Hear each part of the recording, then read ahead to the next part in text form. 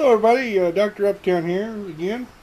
I'm going to do a video response to Brotherskeeper111.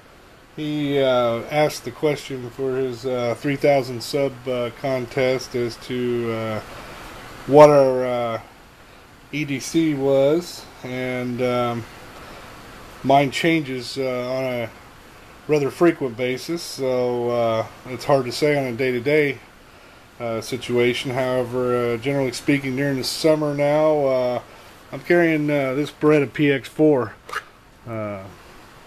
This is double action, single action. The can't remember now if it's the F model. I believe it's the F model, but it's double action, single action. Polymer frame. 9+1 capacity and double stacked 45 ACP. It does have the rail on it, which don't use. The knife I'm carrying that in a Colster holster, and then the knife I'm carrying is my trusty Smith & Wesson Extreme Ops.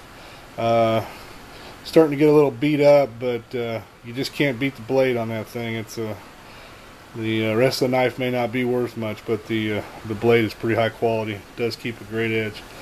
So that's my EDC for right now during the summer. Once I get back to winter, I'll switch back to A1911.